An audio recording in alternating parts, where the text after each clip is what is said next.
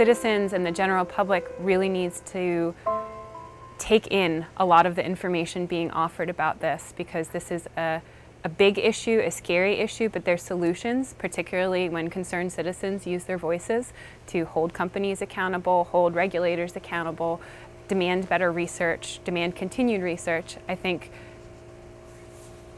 don't be overwhelmed by the amount of information. There's solutions there if you press forward to really tackle this particular problem. I think it's a huge enough problem and a stark enough problem that if the consequences of not doing something are scarier than looking this in the face and just giving it your best effort to try to wrap your head around this and ask questions, for sure. You look at this huge problem and it's a global problem and you feel like you can't do much about it, but on a day-to-day basis, I can choose to purchase products that haven't been made with fluoropolymers. I can choose to buy regular cookware, not nonstick stuff. I feel like those are the small day-to-day choices that you can make to reduce your exposure.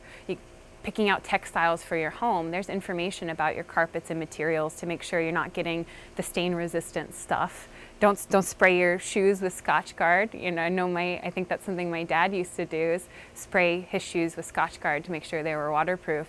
Stuff like that adds up to your individual exposure.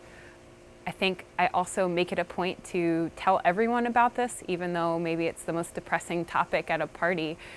There's never an opportunity not to share information about, hey, that food packaging is full of PFAS. Why don't we make our popcorn on the stove instead of heating up a popcorn bag?